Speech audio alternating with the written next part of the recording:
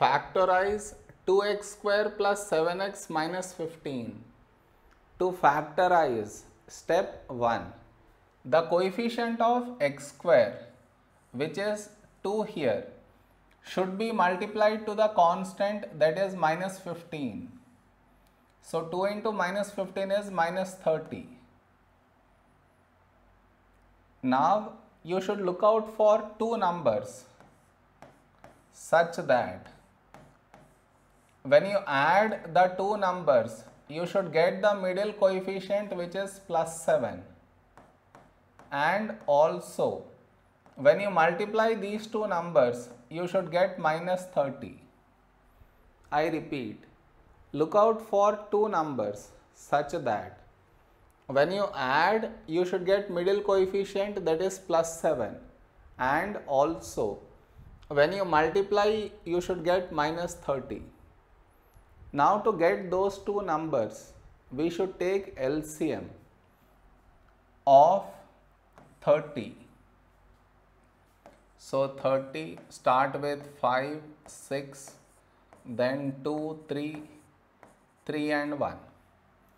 So now the two numbers should be 5 into 2, 10 and 3. 10 minus 3 is 7, 10 into 3 is 30. So you write here 10 and here 3. Now you should adjust the signs.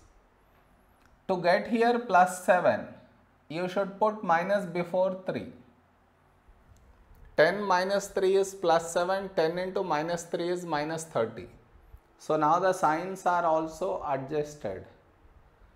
Now this you change to 2x square. In place of 7x, now you should write this plus 10x minus 3x minus 15. Clear? In place of 7x, I have written this.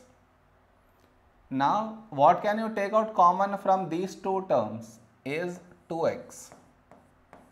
So here you will be left with x, and here you are left with 5. Here you got x plus 5, means here also you should get x plus 5. Now, from this, x has gone inside. So outside you are left with minus 3. Now you take x plus 5 common. So here you are left with 2x, and here you are left with minus 3. This is our answer. Am I clear?